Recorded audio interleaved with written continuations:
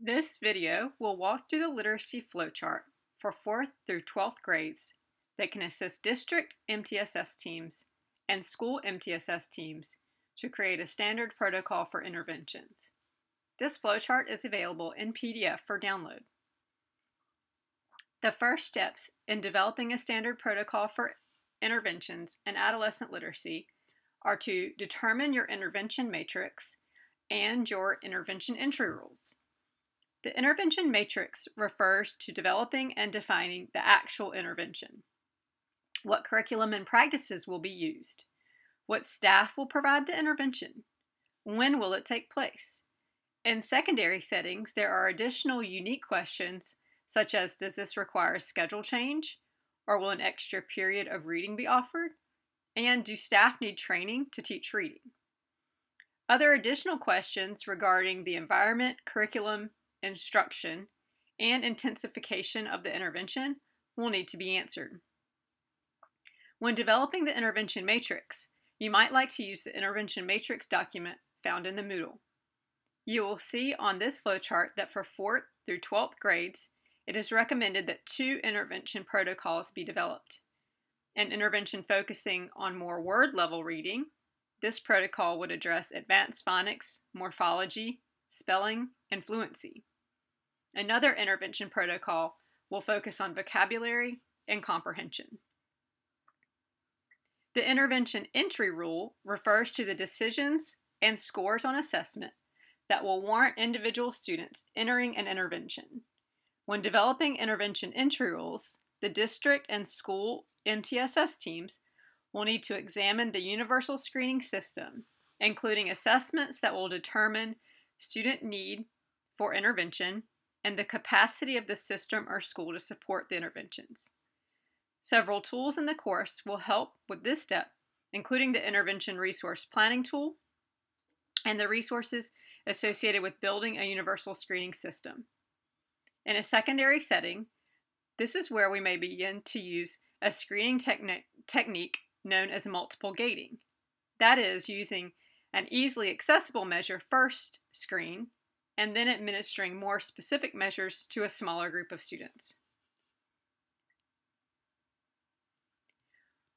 Once the screening system, intervention matrix, and entry rules are defined, the next step is to complete the universal screening. In grades 4 and 5, this could be administering a traditional reading curriculum-based measurement, such as oral reading fluency or MAIS.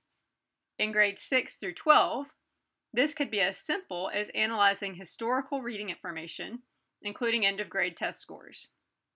The goal of this step is to find the least invasive assessment that gives a good picture of which students are on track in reading or off track in reading.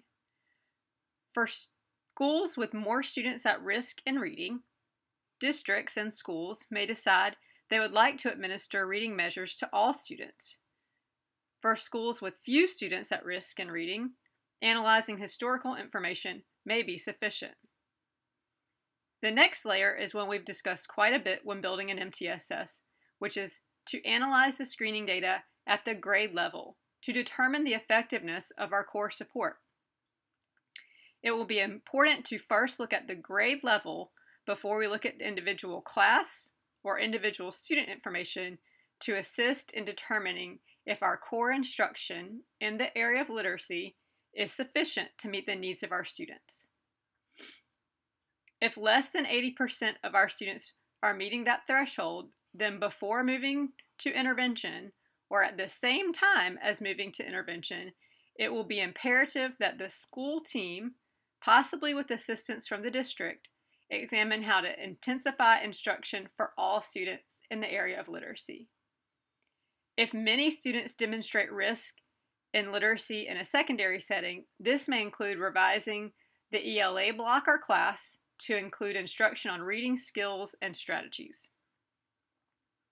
If we need to intensify and work on core instruction, there will still be students who require intervention. When determining students who require intervention, during this step, we will identify the students who did and did not meet the threshold for risk on the universal screening. For the students who aren't showing need based on the initial screen, it's likely that those students only require core instruction. For each of these steps, of course, we want the professional judgment of the teachers to assist in the final decision making. For the group of students who do meet the initial threshold for risk during the universal screening, we may need to administer additional assessments at this time to clarify the area of need. Common assessments may include program placement tests, an oral reading fluency measure analyzed for accuracy, or a phonics assessment. The measures utilized in this step will depend on which measures were used in the universal screening, as well as the programs and practices selected for intervention.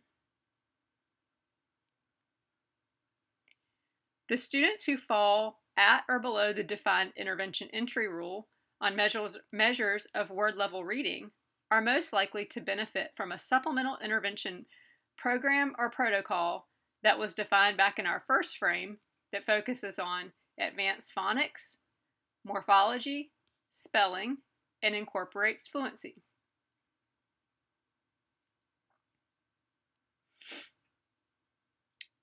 When we monitor the progress of students in this group, we will pay specific attention to measures of accuracy and set goals based on desired accuracy.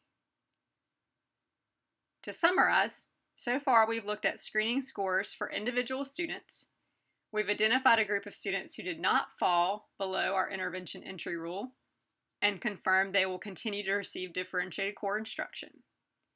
We've looked at the screening scores and identified a second group of students who are demonstrating need in the area of word level reading. We've confirmed and placed them in an intervention. Now we will look at the group of students who demonstrate some need for intervention, but not in the area of accuracy or word reading. For this group of students, we will examine an oral reading fluency score for words correct or rate, or other measures administered in our previous step. If there are any students who don't meet the intervention entry rule for rate, they will likely respond to differentiated core as we pay close attention to their growth in vocabulary and comprehension. For students who are showing the need in rate but not in accuracy, that screening profile indicates a best match in intervention and a protocol that combines instruction in vocabulary and comprehension. As always, we would monitor the group and individual progress, paying close attention to measures of rate to ensure intervention is accelerating the progress of those students. Ideally, this process takes place each time you screen all students, so we are constantly analyzing and responding to the needs in core, as well as providing supplemental intervention to those who require it. The timing in a secondary setting will likely follow opportunities for schedule change, such as at the quarter or semester mark. As you can see, to implement this type of intervention system, it will take planning, coordination, and support from the district and the school-based MTSS teams.